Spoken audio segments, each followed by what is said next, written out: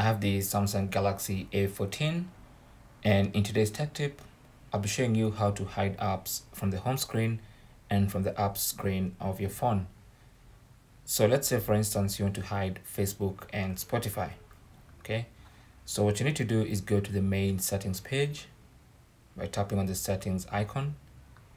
On the main settings page, scroll down to home screen, then tap on that. And then under home screen, go to hide apps on home and apps screens. So tap on that. And then you should see a list of all the apps on your phone. So look for the apps you want to hide and then tap on this little circle in the top left corner of the icon of the app. So for instance, you can see the Facebook icon here. There's a little circle here. If you tap on that circle, that app is going to be moved to this section that says hidden apps. So let's again look for Spotify or any other app you want to hide.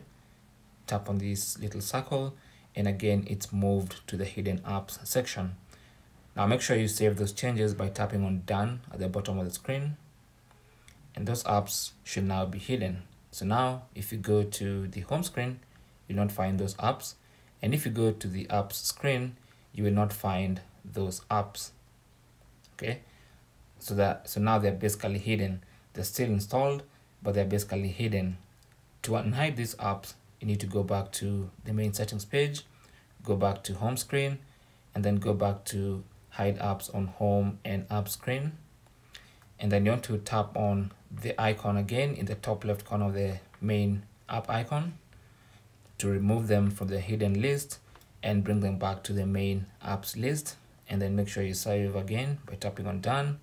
And now if you go back to check, you should find the apps are back on the app screen. And if they were on the home screen, you'll find them back on the home screen as well. And that's basically how to hide and unhide apps on your Samsung Galaxy A14. Thanks for watching. Leave your comments and questions down below, and good luck.